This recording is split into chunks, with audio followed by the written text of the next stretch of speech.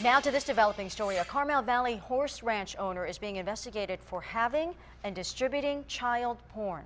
10 News reporter Jared Aarons live at the federal courthouse now. So Jared, I know you have some new details on the FBI complaint against that ranch owner.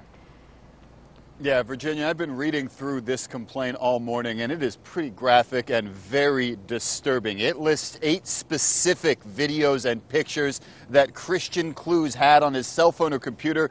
They all depict graphic images of children, some as young as toddlers, either engaged in or performing sex acts, sometimes on adults, other times on each other. And some of those pictures and videos, according to this complaint, include animals. And they found more than 100 other videos on his computer and cell phone at his ranch. Investigators raided Clews' horse ranch back in October.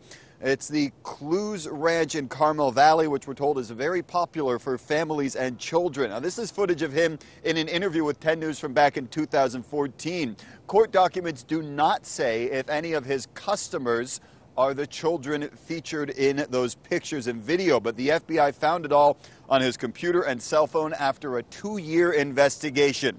And when they raided his ranch, he admitted to having all of it. He now faces 2 counts, one for possession and one for distribution of child porn, because the FBI says he was texting some of those videos and pictures to other people. Now, it doesn't say in here whether or not Clews is still in jail or if he's been released on bond, and we're working this morning to find out when his next court appearance will be. Live at the federal courthouse, Jared Aarons, 10 News.